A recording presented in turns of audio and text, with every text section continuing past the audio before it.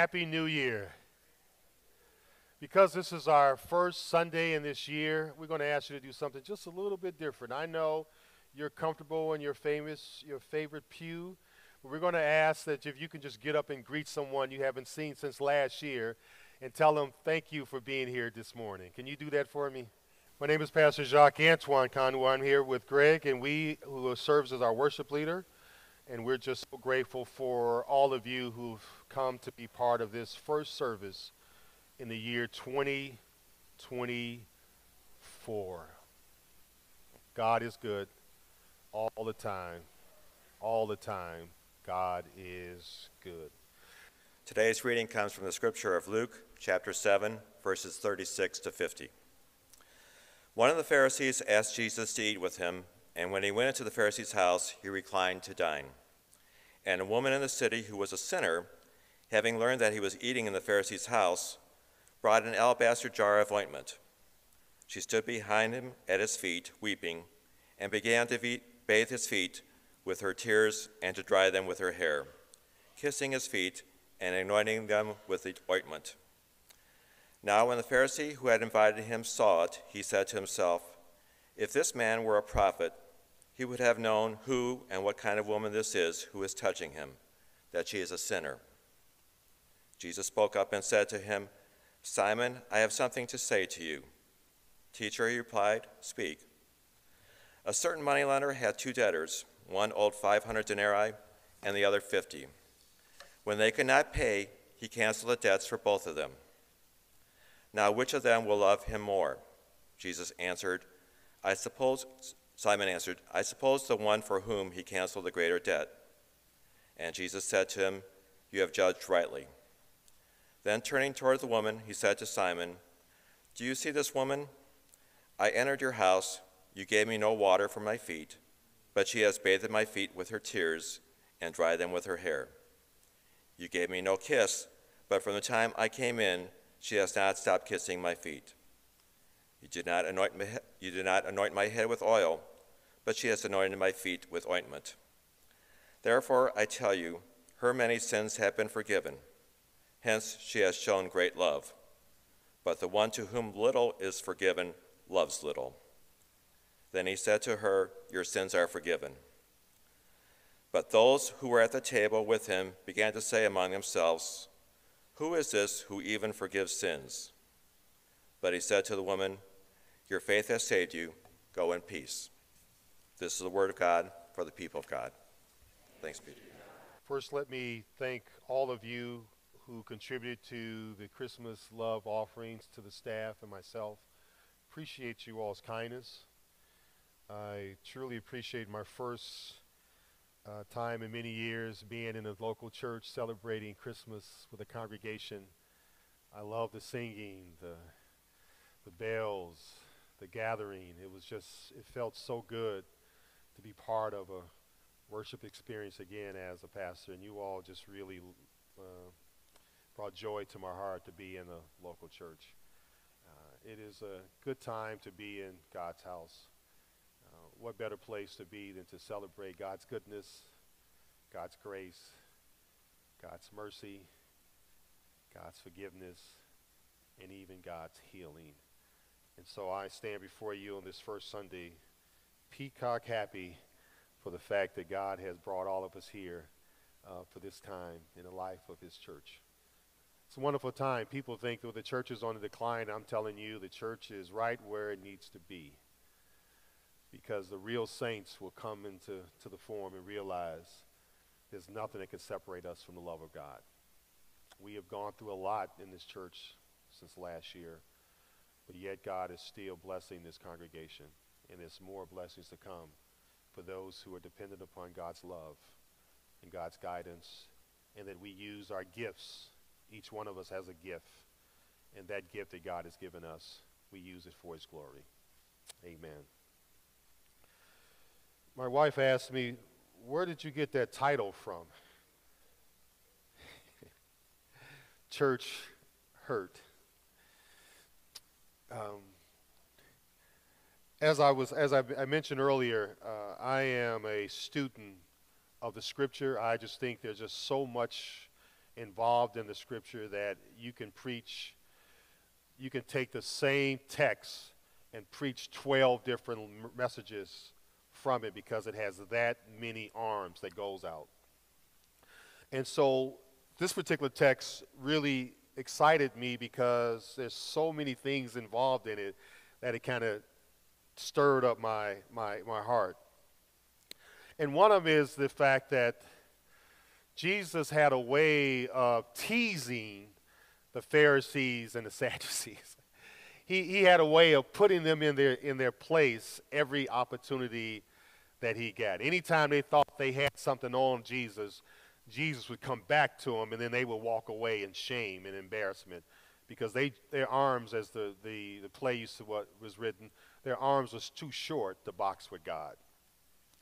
And this particular time, Jesus was invited by the Sadducees and Pharisees, which were the religious leaders of the time. They were the connection between the temple and the government.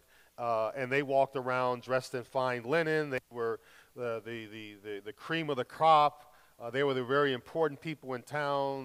They knew people who knew people. And so they walked with a sense of air throughout the time. And they caught the attention. Jesus caught their attention, so they wanted to see, hey, how can we get this guy into our camp? Let us invite him to a dinner. Let us invite him to a meal. Let us sit at a table and get to know him even further, and we'll see how we can work this relationship to our advantage. So they invited Jesus, and he came.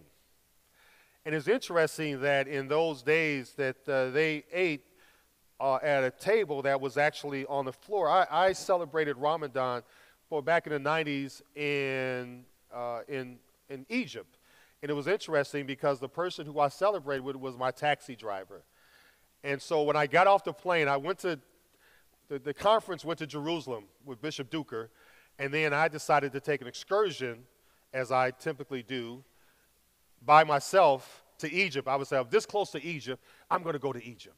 They say, you can't go. You got to stay with the group. I said, the group didn't pay for me to come here. The group can't tell me where I can go. So I took a flight by myself over to Egypt. And when I got off the plane and I walked through to the outside, I saw probably 1,000 people. I said, oh, my God, I am scared out of my pants. So I began to walk, and I picked the littlest guy as my taxi driver. So I figured, if nothing else, I can handle this guy. So I got in the back seat, and another person got in front of me, got in the front seat. I said, oh, my goodness. So I said, so listen, take me to, what kind of hotels? They had a Marriott. I said, oh, take me to the Marriott. And in the Marriott, I asked the bellhop, I said, listen, I want to do a tour. Can you get someone to work with me? And he said, I got a cousin, he has a car. And he picked me up, and this was the season of celebrating Ramadan. And I always heard of Ramadan because Akeem Olajuwon, when he played basketball, they always talked about how weak he was during the season of Ramadan. And so at that table celebrating Ramadan, you literally got on your knees. The table was on the floor, and you shared the plates together. And I didn't know that. So the kid of the family kept reaching into my plate to get something to eat. And I was like, man, keep your hands out of my plate, right? And I was told, no. We eat off the same plate. I'll never forget that. And so this scene reminds me as I was sitting at a table, literally on my knees, and my feet were behind me. It reminded me of this case where this woman came up to Jesus, and she literally washed his feet. Because then their feet were dusty. And she wanted to, when you come into a house, they had a bowl where you wash each other's feet so that you would not carry it into the house. And they didn't do that for Jesus, but she knew that was the custom. And so she got behind Jesus and washed his feet. Not with the water that they gave, but with her tears. And she didn't dry his feet with a towel. She dried his feet with her hair. That had to drive these religious folks batty. Not only did this woman come into their home uninvited, but she had an intimate and personal, touching relationship with this man called Jesus. And of course, Jesus, being who he was, he ridiculed those people who took offense to this woman. And when I read this story, it reminded me of a time back in the early 90s where there was a conference on AIDS in Indianapolis at a United Methodist church called St. Luke. St. Luke in Indianapolis is the largest United Methodist church in that city. And they had this conference on AIDS, and people came from all over, and it was just a wonderful experience. And the keynote speaker was a woman named Miss White. And she began to talk about her son, Ryan White. You all remember Ryan White? And so she began to tell the stories that he needed a blood transfusion, and in that he ended up getting affected by HIV virus. And the word got out, and so there had to be a court order for her to actually let Ryan continue to go to school because they wanted to bar him from the school. And a place that she felt that she had some support was the church. But in the church setting, people did not directly deny her access to worship, but behind the scenes, there's a meeting, and there's a meeting after the meeting. Well, there was a meeting after the meeting. They decided that they were going to pressure the pastor to make sure that Ryan White would not be able to come to church because they were afraid of the HIV virus being spread. And the pastor started off and said, well, listen, Ryan can't really drink from the same water fountain as the other people do. And we don't want him using the bathroom over here. If he really has to go to the bathroom, he can use my bathroom. And so this mother, Miss White, was so frustrated by all this is going on. And it just reminded me that, and I asked her the question, I said, and her sister said, so where was the church? And she gave me that story. She said, this is how the church treated my son, Ryan. And she says, to this day, I will always remember what I didn't get from the church when I needed the most. And that's where this title came, Church Hurt. We have people who come into this sanctuary, including today, who come in with pain and suffering. And it became more of a reality to me on Blue Christmas, my first Blue Christmas here, when we had these little notes. And in these notes, people can write in what they wanted to have to be prayed over. And so I still have those notes because I pray over them daily. And as I read these notes, I read, person says, I am lonely. I am depressed. Various things that they wrote on this little blue sheet of paper that they wanted prayer over. And I says, these are people who come into our church every single week, who are involved in committees. I didn't know the names on it, but I remember the faces. And I just imagine myself seeing these people on a regular basis and thinking, you are coming to this church hurt week after week, but you keep coming back because you know you can find some healing. You can find some compassion. You can find some forgiveness. You can find some friendship. And that's why people come back to church, because they know on the south side of the world they do not have that same support. Church hurt, though, when we drive people away from the church, that is, I feel, the biggest sin against God. When we use our positions or our power or our voice or our finances or whatever else tools that we use to drive away the love of God, to drive people away from forgiveness and compassion and use. Church hurt. Our first bishop in United Methodist Church was Cokesbury, Bishop Coke. And now we have our printing company's named after him, Cokesbury. That was in the 1700s. Our first two women bishops were in 1980s. Cokesbury was the first in the 1700s. Bishop Marjorie was the first woman in 1980, Caucasian woman, and African-American one was Bishop Kelly in 1984. 1700s, 1900s, 200 plus years where the church decided that the woman was not good enough to be a bishop. 200 years. Church hurt. And we since changed. Now the pendulum has switched, changed. We've had more election of women than men. And I can tell you firsthand that I was a candidate for bishop our last election, and I was told by the delegation that you got the qualifications, but this is the year of the woman. I just said, God bless them. It ain't meant to be. Church hurt is something we can have an impact on every time we walk into the door, every time we have a meeting, every time we have a fellowship. We have to realize that this structure that we call the building, Faith United Methodist Church, is just an opportunity for God's people to gather of hurt and pain and joy and misunderstandings, to come into this place and be under the umbrella of love. This woman in our scripture understood that even though this was not her house, she decided to make herself a guest in it anyway. Even though she was not invited to the dinner, she came to the dinner table and ministered to Christ with all of her pain and all of her suffering, because she knew no matter what, no matter who was around her, she could find relief. She could find acceptance. She could find some joy in ministering to Christ who ministered to her.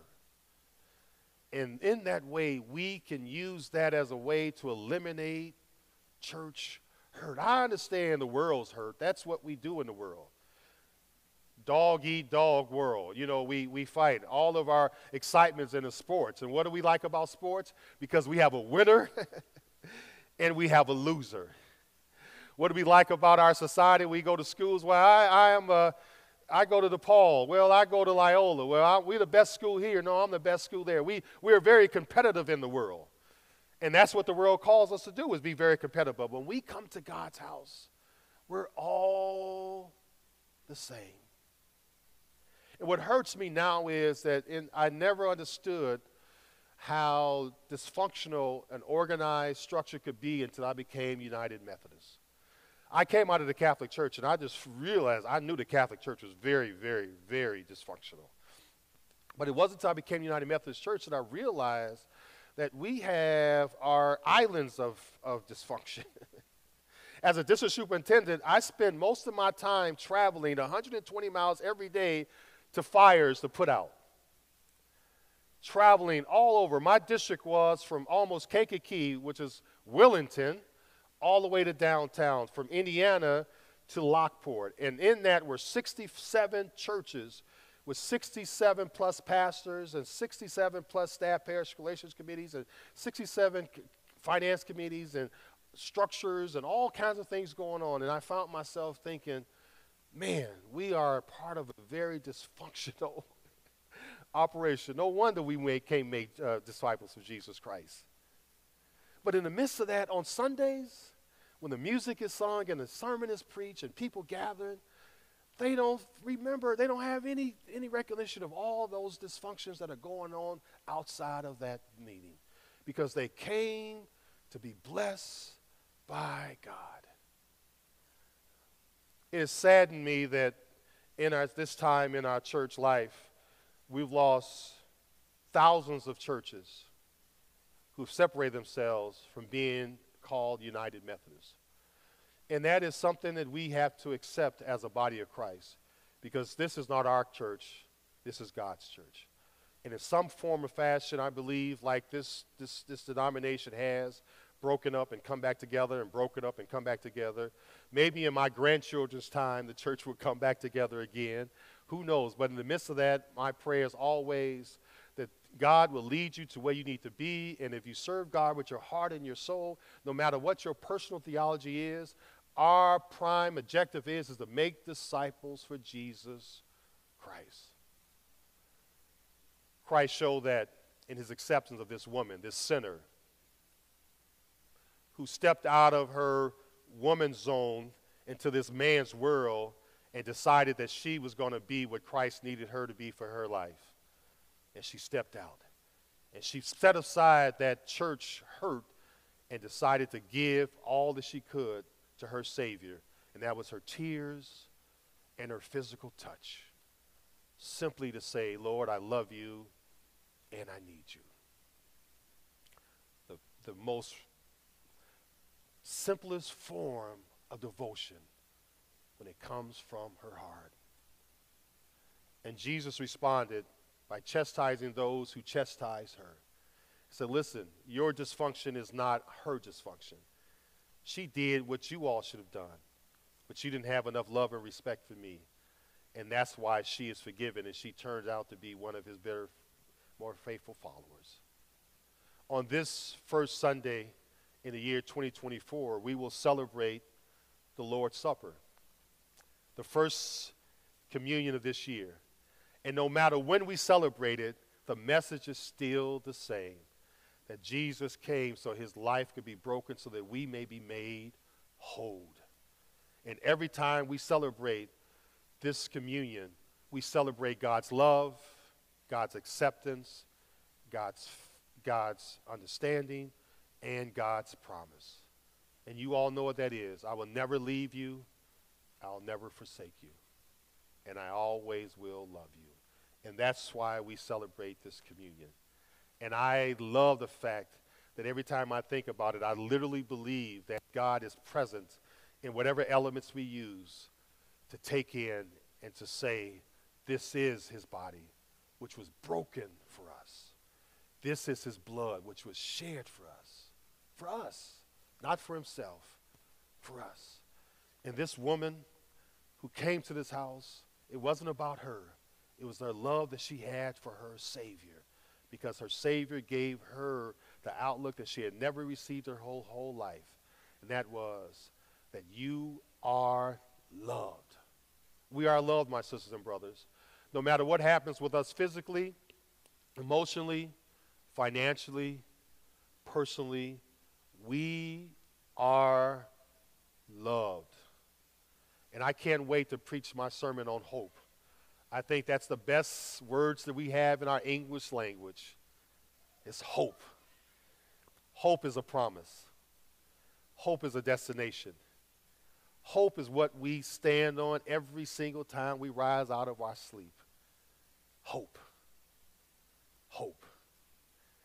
Not the lottery, not the World Series, not the Super Bowl, not our retirement, not all those things which we think are important in our lives, but what's mostly important for us is simply hope. And that's what worship gives us every time we come. That's what our relationships and friendship does for us every time we're shared. That's what God gives us in our souls, that we have hope and that we know that God would never leave us nor forsake us. Church hurt can really be painful, and it can be debilitating, but I'm here to tell you that if we believe in Christ, we will be able to rise up from those situations and understand the importance of the message that God gave us through our Lord and Savior, Jesus Christ. We must keep hope in our hearts. We must not walk by sight, but by faith. We must not live by circumstances and lock ourselves away because of what's happening around us. We must step out and know that we are a child of God, no matter what our age, income, where we're from, where we're going. But we have a promise from our Lord and Savior Jesus Christ that will never be broken. And I stand before you as this woman, this mother of Ryan White, said to me, no matter what the church did, no matter what the church didn't do, I still love God's church and God's people. It was just those individuals who didn't do right, but it wasn't God.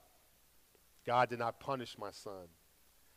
God did not bring down hell and death for my son because of something he did or didn't do. Because ultimately, as any race that we run, our goal is to get to the finish line. No matter if you're first or you're the 31st. Our goal is to get to the finish line, and we each have to run our own race. So this, my brothers and sisters, is the word of God for the people of God. Thanks be to God. Before I give the benediction, I want to thank you on behalf of the staff and myself for your Christmas offering of love. Thank you for your generosity. Thank you for the cookies and cakes and breads that I've gotten personally that I would say I can't take anymore until the spring. I am now on my official first of the year diet, so I have to put my treats aside. And thank you for this wonderful season with our music that we've had, the celebration. Again, my joy is just overflowing to be in worship, celebrating the great season of Christmas. And Sally, we thank you for your leading the choir of the parishioners last week too with the mic. You were our lead vocalist. Thank you for that, my darling. Thank you. Multi-talented. And so we want to say to all of you, this is a wonderful time for us, not only for the first Sunday of this year, but we have 51 left. So do your best to give God all your glory and come and celebrate God's gifts and God's graces, God's mercy and God's love and God's celebration of all of us. Go in peace, my sisters and brothers. In Jesus' name we pray. Amen.